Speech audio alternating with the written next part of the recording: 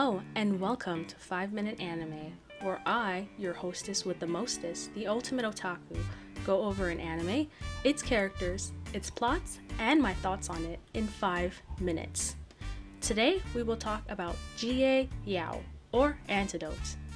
This was a 13-episode anime series that began in January of 2020 by Seven Stones Entertainment. Each episode clocks in at around 18 minutes long, so it's a little shorter than the standard anime episode. This anime is based off of a web novel, and it's also a webtoon that is currently publishing on Bilibili. This is classified as a BL, so yes, you're safe to ship the two main characters together. But don't be asking me about who the top or the bottom is, because I'm gonna say Chenkei, and I'm not gonna argue about it. Fair warning before we move on, I will butcher these names. I've already butchered the title so far, to be honest, but I will try my best to pronounce them correctly. And I've heard them said multiple times, so I logically should know how to pronounce them, but we'll see. Best of luck to myself. So we have two main characters, Chenkei and Jie Yao. Chenkei was a rich boy who was thrown out of his parents' house after a disagreement over his future. Chenkei wanted to pursue his art, but his father was very against it. So, like the hothead he is, Chenkei pieced the hell out. He was happy to walk out the door and let his father cut him off from the family fortune. This, of course, left Chenkei to wander the town, and while he was wandering around the town, he ran into Jie Yao.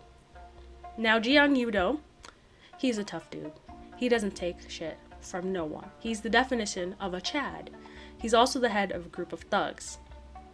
Hilariously, Chenkei also does not take shit from no one. He's also a Chad. And so that means that these two, they often get into arguments with each other. And even once they got into a physical fight. These dudes butt heads constantly. And they also run into each other constantly. So, this makes it so Jie Yao and Chenkei ended up finding more about each other. So, Jie Yao, after finding out Chenkei didn't have a place to live, offered Chenkei to be his tenant. From there, the two grew closer, and they learned more about each other.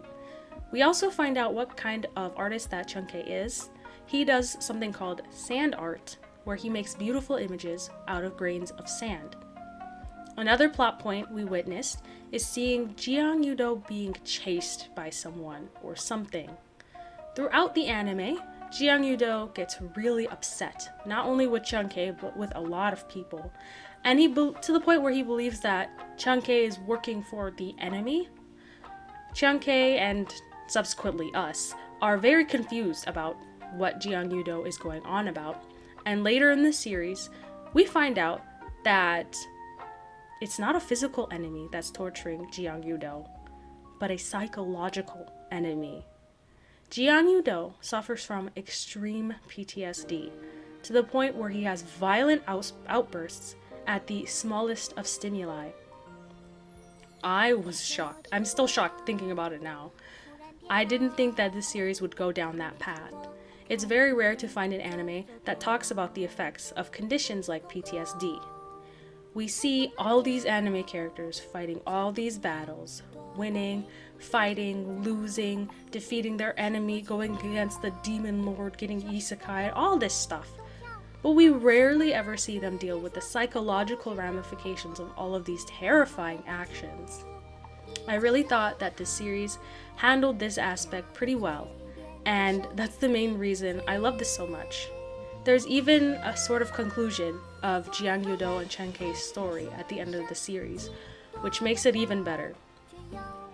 Of course, we have to talk about the elephant in the room. And you've seen it, I've seen it, the animation. Garbage. It's so bad. I almost dropped this because of how terrible it looks. Kenka Bancho Otome Girl Beats Boys was way better in the animation. But I'm so glad I did not drop this. I'm happy to give this a 7 out of 10. I wish it had expanded on some things more, but it was good for what it was.